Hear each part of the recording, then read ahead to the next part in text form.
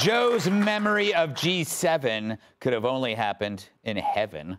Braindead Biden brings us our video of the day. During a campaign speech in Las Vegas, he regaled everyone with a story about sitting down with Francois Mitterand just a few years ago.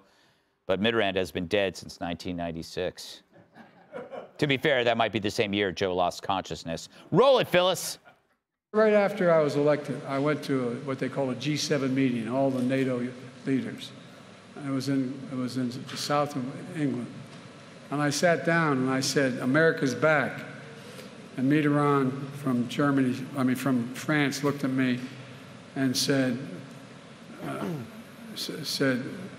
you know, why, how long are you back for?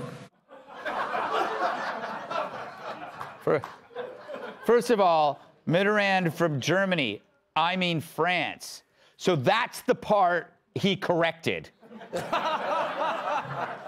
like saying, I'm for child labor. I'm sorry, I'm for child marriage. At least he didn't say how in 2015 he beat up Charles de Gaulle. For a quick history lesson, Mitterrand was president of France from 1981 to 95 and died in 96. So if that meeting happened in 2020, Biden would have been talking to a dried out old corpse. And Mitterrand, the same. Kat, what'd you think of his correction? He does this all the time. Yes. I mean, he said...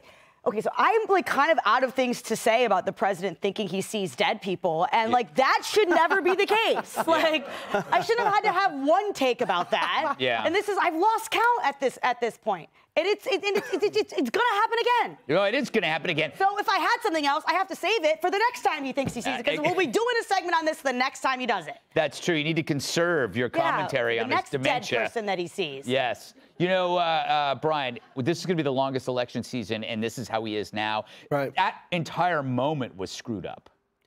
The whole speech was, he had to speak 4 times over the last 7 days. Each speech had major moments where he just became unintelligible, let alone inaccurate. What I think is very important is Van Jones actually said the best thing for Joe Biden to win an election is to keep the lowest profile possible. Can you imagine someone saying the best way for your team to win is for you not to play? Yes. And that is really what they're saying. They used to say that to me all through high school. How dare they? And grade school. Right.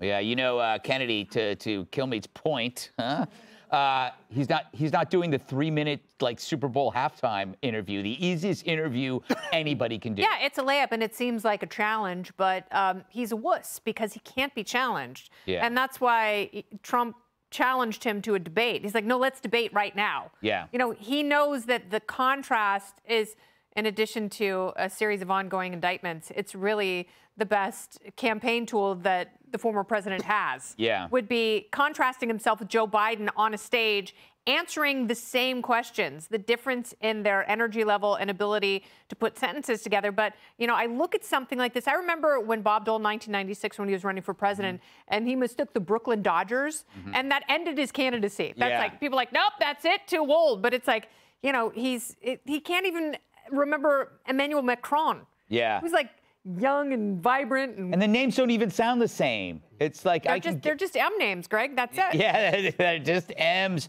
Jamie, do you think somebody's on his staff is feeding him bad info on purpose? No, Mitterrand's still alive. Yeah, it's absolutely insane. Like, I feel like let me say this. I never thought I would have something in common with the president, but we're both speechless. Like, I don't even know what to say. I heard that at late night at the bar, like when you get him drunk, he talks just normal. Yeah.